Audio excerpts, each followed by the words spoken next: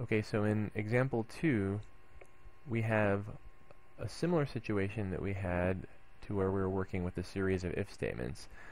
The difference is now we have the if statement followed by another keyword in the language called else. So the first thing that I want to say is when you're dealing with else, the if statement is still one single statement, and the else is part of that statement. So this whole section that I have highlighted here is one statement. And the reason that it's thought of and is one statement is because the if-else is a situation where you can only hit one block of these two blocks. So I have this set up as basically a two scenario situation. There's only two possible scenarios.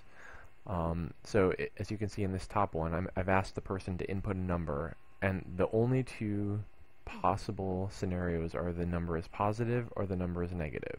So there's no integer that I can come up with that is not positive or negative. It's got to be one or the other. For that reason, I can say if the input integer is greater than or equal to 0, then enter the if statement just like before and say the number is positive. The difference now is that I can say, well, I also want to do something if the condition was false. So this block of code here will get executed if the condition was true, but this block of code will get executed if the condition was false. So that's what the else provides you with. The else provides you with the ability to execute code when the first condition was not hit. So something will always happen here, always. It will either be one of those two. It will either enter the first block or the second block, depending on whether or not the condition was true or false. The else, think of the else as a kind of thing sitting at the end of the if statement that will catch a default value if everything else didn't succeed. So we'll see more in the next example when we have chains of if-else ifs, but for now, with just an if-else, it's basically two scenarios, either true or false, based on the condition. So let's just debug through this to see it. So it's going to ask me for a number again, and I'm going to put in the number 22. So this condition, 22 is greater than or equal to 0, is true, so it's going to enter here, just like a normal if statement. And then when we hit the end of the if statement, since we entered the if statement, it will completely skip over the else. The else is only used when the condition was false. So you'll notice the next line of code will be line 20. Now here's another if-else statement, and this one is checking to see if we have a single-digit number or a multiple-digit number. Again, this is a two-scenario situation. It's either one case or the other case. So if my number is between -9 and +9, then there's only one digit. So in this case, 22 is greater than or equal to -9, but it is not less than 9. So since 22 is not less than 9, this whole statement is false, and it's not going to hit line 21 at all. So 21, 22, and 23 will be completely skipped over, and the next line of code will be line 24, the else, or line 25, the begin of the else. And now we're going to enter the else block, and we're going to say the number has multiple digits. So we can see the number is positive, the number has multiple digits, and those were the two blocks that I hit. So for a different permutation of this same exact program, last time we used a positive number and multiple digits, so let's try a single digit negative number and see what happens. So I'll say -5. Oops, I forgot to set my breakpoint, but you can see it says the number is negative, the number is single digit. So let's see why it did that. So breakpoint here, -5. So the first condition says, is -5 greater than or equal to 0? So that's false. So it's going to skip over 12, 13, and 14. And remember, every time the first condition is false, the else, it skips over to the else, and the else is always true if the condition was false. So the else doesn't rely on some condition, it simply gets hit always based on the fact that the condition in the if statement was false. So here we go, we're inside the else, and we say the number is negative. Then we get down here to line 20, and it says if input integer is greater than or equal to 9, so negative 5 is greater than or equal to 9, and negative 5 is less than or equal to 9. So this whole expression is true.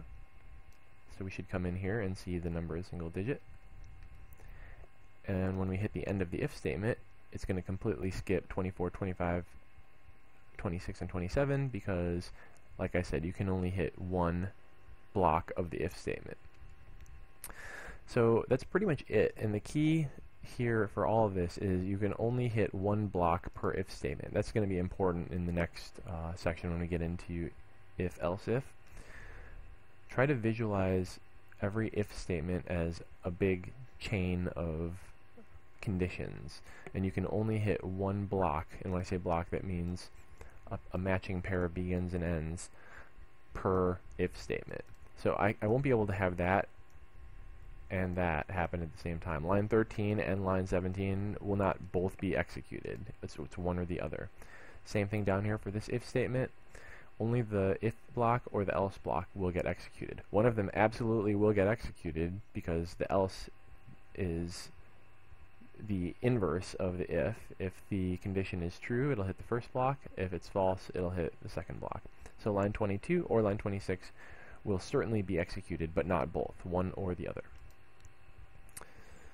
And that's pretty much it for if else. It's really not too much different than the if statement, other than you have code that can be executed when the condition is false. And just make sure you keep visualizing every if statement as its own thing and look at it all by itself. Kind of ignore everything else. I'm not sure if it helps, but you can, if you really want to, you can create regions. You can say like first conditional, or also call it first decision. Then you put end region. So what regions enable you to do is, if you want, you can kind of just like close it up so you don't have to look at it anymore. So I could put a region down here.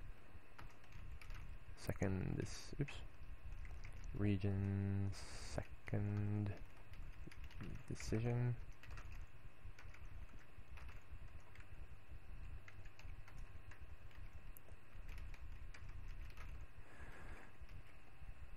So now I can close that up. So I didn't change my code at all, actually. I just made it, I gave myself the ability to just look at one at a time of these things. So there's the first if statement. There's the second if statement. So that can be useful if your code is getting cluttered and you want to just be able to kind of hide some of it and focus on one piece at a time. I usually don't use regions, but it just occurred to me that you might want to do that. So that's all. So the next video we're going to be going into more complicated versions. So it started with just single if statements, either decide whether to do this or not. And with the else statement, now we have the ability to say, do one thing or the other thing based on the condition. Definitely do one of them, but do one or the other based on whether the condition is true or false. And with the final construct, the if, else, if, we're going to be able to do pretty much anything we want. So we'll see that in the next video.